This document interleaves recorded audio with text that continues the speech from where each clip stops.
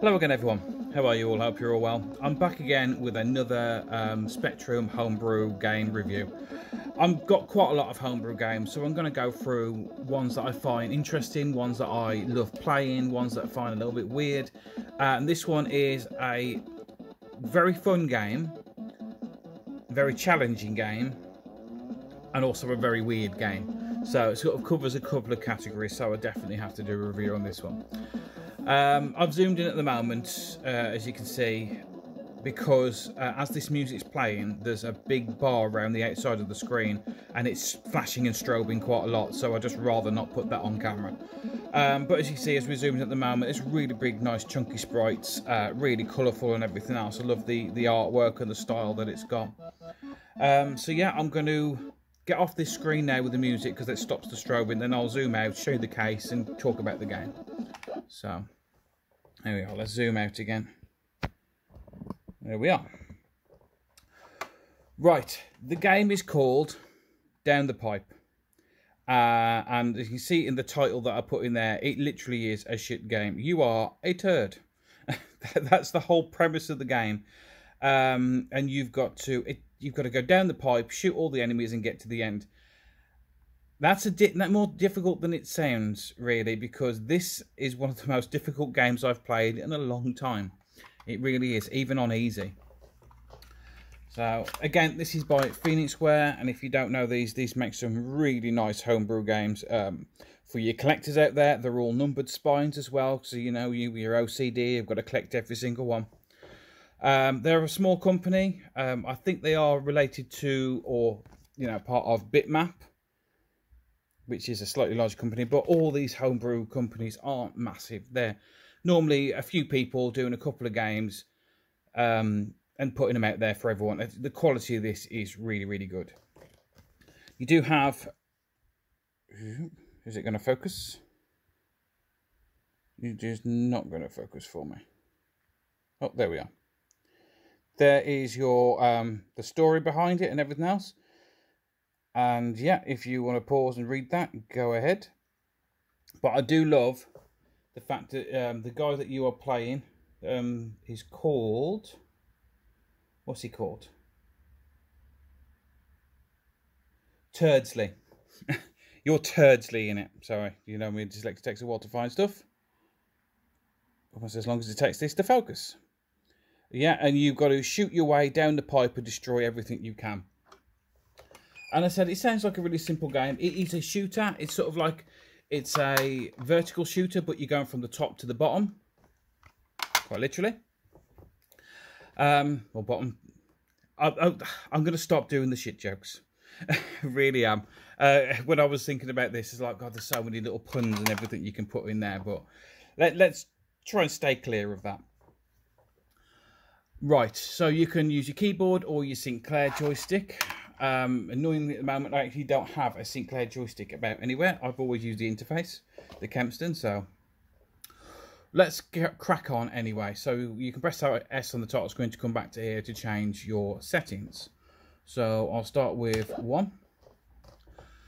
Yeah, there's your difficulty levels. Mr. Wimpy, easy, normal, or rock hard clingers. Rock hard clinger. Just they knew what they were doing with this game. I have played it briefly on the hardest level, and I've played it on the easy level. They're both really hard. Yeah, they are. I'm not even going to pretend to say, oh, hang on, am I going to play this? Sorry, knocking the camera there. Trying to play a game on the keyboard whilst reaching round the camera. Right, I am just going to go with 3. Oh. There's me trying to not put the strobing thing on the screen, and it comes up there anyway.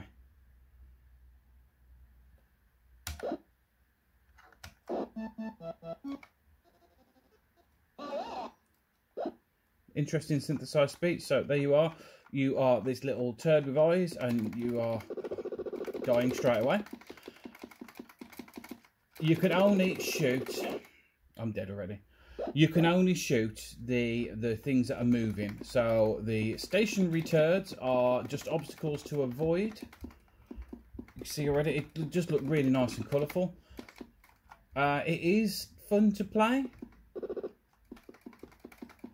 You kind of have to memorise where everything is and you pass through.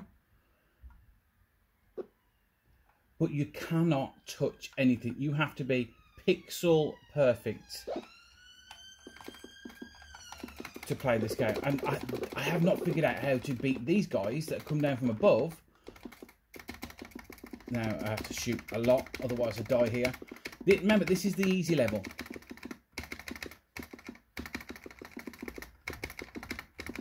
I'm going to go quiet now because this is normally where I die very quickly. Once you get stuck, you're dead. You do have a health bar.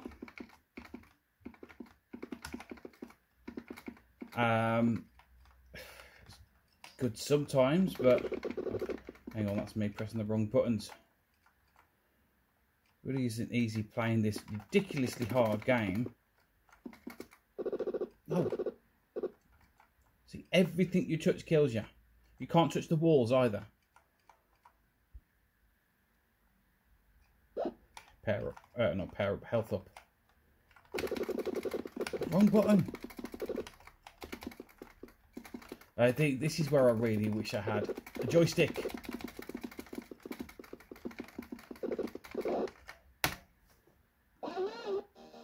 That's the game over screen. You'll probably be seeing that an awful lot.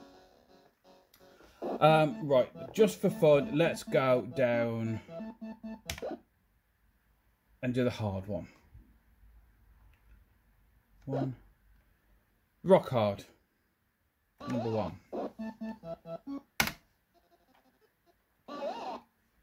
And look, it's red, and you have 1 life now.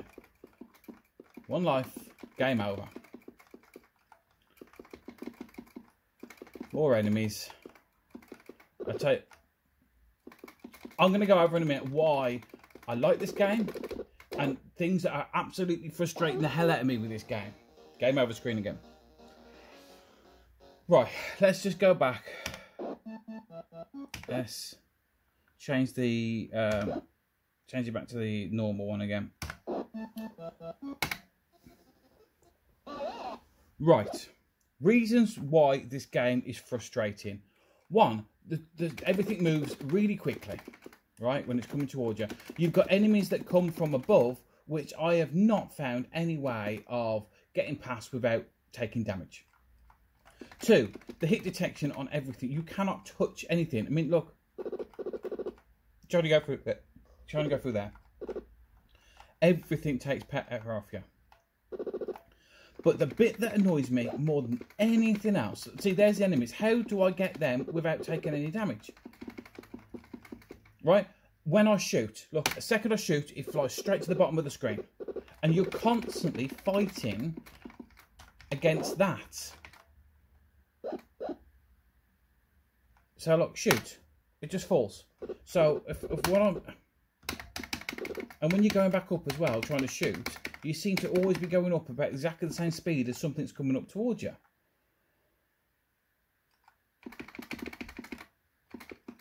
This is a frustrating game. It really is. When I saw this, I was hoping for something like... I saw the sprites and everything else. I thought, oh, that's going to be an interesting shooter. I'm going to enjoy playing that. Oh, hang on. Is that sort of how you do that? But still took damage, regardless.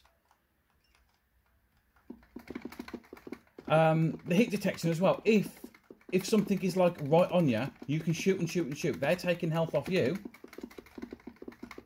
but you can't hit them.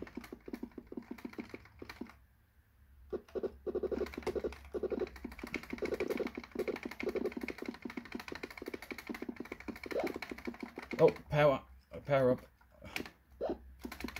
So I've stopped talking now. I'm actually trying to get a little bit further in this game. But it's a proper button basher, this is. You can just hear how much I'm pressing the fire button. And I'm pressing up constantly to stay up there. Because if I don't, I do this. I fall down. And you go up so slowly.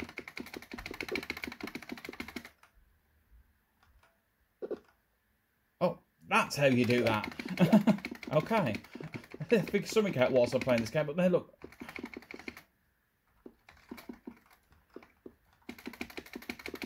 if you want a challenging game, this is the game for you. No, see, it gets stuck. And once you get stuck in it, oh, and anything, no matter how far you go, no matter how far down the pipe you get, right back to the beginning, every single time you die. So, can I recommend this game? If you're a collector and you like your Spectrum games and your homebrew games, yes, definitely go ahead, get this game. Don't expect it to be an easy game, because it isn't. Expect to swear at this game. Expect to be frustrated, because you just will be.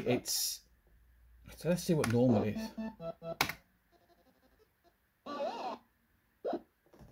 See, it just changes the colour.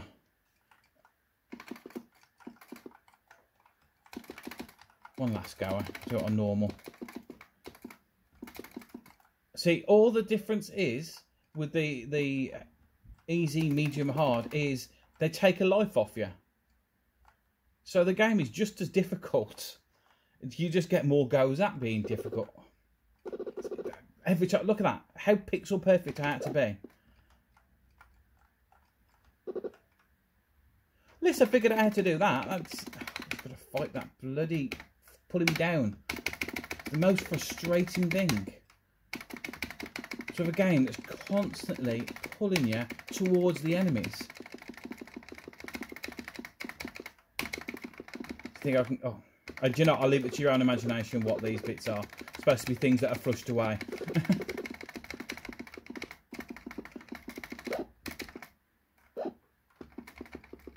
Oh, one thing I did get. It has got a pause button. I like the pause music.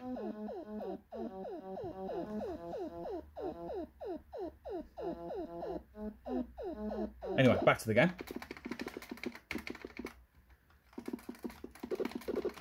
See, once it gets past, it's really difficult because, especially the pattern they're moving at. Oh, see where you need a turbo button.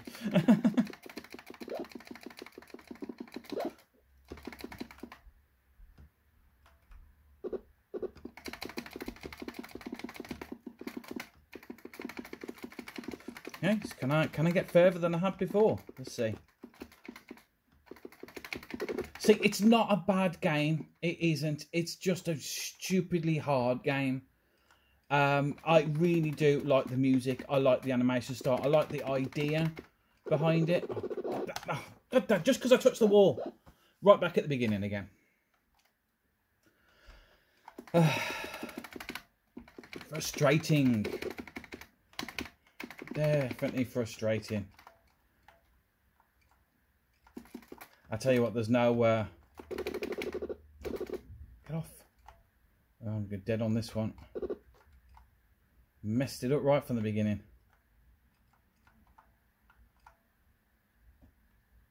That's it. So I've just got to wait it. Oh, I pressed fire, didn't I? Pulled me down. I should have just waited it out and let them go past. I am learning as I go. No. Dead. And the classic game over screen. So yeah, that's down the pipe. Definitely get yourself a copy, but just be prepared to be very frustrated with this game. There's no more I can say about it. It's annoyed me because I've tried to get further. That's pretty much as far as I've ever got. But one mistake, hitting a wall or whatever, right back to the beginning.